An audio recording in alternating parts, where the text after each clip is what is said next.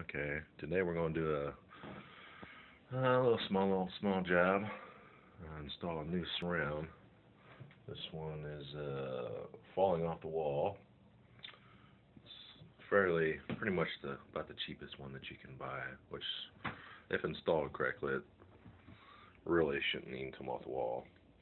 But more than likely, I'm thinking we probably have a little bit of drywall damage behind the surround. And let's see. Yep, a little bit of drywall damage. That will have to be replaced. Yep, see, it's just pretty much falling off. Alright, well, we'll get started and see how she turns out. Okay, I just want to show you guys something. You can use green board on the walls when you do surrounds, but if there any water at all gets behind that, as you can see how it's bubbled, it will deteriorate. And they've even got some water downstairs too, they said. So what I'm going to do, I'm going to go ahead and pull the green board out from around the tub, about 3 foot high, because you can buy concrete board or hardy backer board, and they're 3 foot by 5 foot. And I'm going to patch this in where the new surround is going to go, about 3 foot up, eliminate a little bit of cutting, and I'll show you what it looks like after that gets done. Alright, got the drywall all pulled off. I've got a 3 foot by 5 foot piece on the back.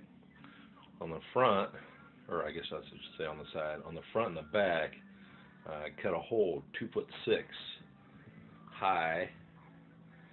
And what I tried to do, and the reason I cut 2'6" is because my sheets of concrete board are 3 foot by 5 foot, so that's half of it.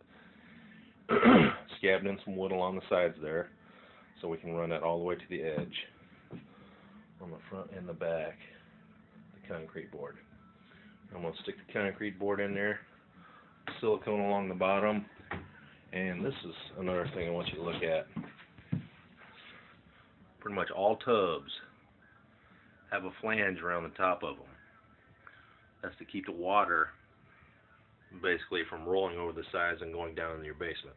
If you're getting water in your basement, it's because it is running over the side into the floor or onto your floor. If that's not the reason, that drain right there, sometimes if it's not installed correctly, it'll loosen up and it will drip water down into your basement. So anyway, that's part of it. And now I'm going to put in the concrete board. And you can see the 2x4 bracing in there. That's for a handicap handrail, about 23.5 inches to the center of the 2x, and centered on the wall. Okay, we'll get the concrete board put on now. Alright, got the Durock put in. Goes from side to side all the way across. This will eliminate any of the, well, it's better than drywall. It won't expand and deteriorate. And what I like to do, probably don't have to do it, but I like to anyway, just for precautionary sakes, I just use silicone to seal up around the where I join the drywall, especially down the corners. It is all silicone along the bottom of the tub where the concrete board meets. That is the only silicone that you will need to put on your tub. Once this surround goes on, you do not need any silicone on it. It is, for the most part, maintenance free, other than just cleaning the soap scum off. Alright, we'll get that surround put up and dry fit it and make sure everything's fitting good. Alright, next up, I'm just pre-fitting everything. Nothing's glued yet. I've just got that actually held up there with screws. Got the surround cut out where it needs to be for the window. We'll trim out the window with a vinyl plank, vinyl outside corner, and possibly run some casing around this. It really doesn't need it, but there is a spot right down here where the tub flange sticks out past the drywall. It's kind of got it kicked out. So I'm not sure what I'm going to do here yet. See if we can fix that first before we're doing that. Okay. Everything's looking pretty good. We'll slap some glue on here and get her glued on. Start the trim work. Okay, this is what I would recommend as far as gluing these panels. They tell you all you need is the tubes adhesive.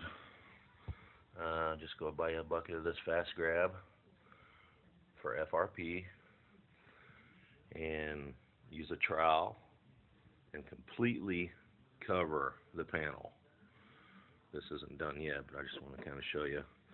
Completely cover the panel, let it start to haze a little bit, slap it on the wall, pull it off the wall, let it haze a little bit more, and then stick it back on. Use tape, screws, whatever you need to stick it on the wall. Hold it on the wall, sorry. Got the walls up. Got a little brace in there because we're trying to keep it all sealed up good. Yeah, came together, trimmed it out with some casing. Kind of finishes it off, gives it a good look.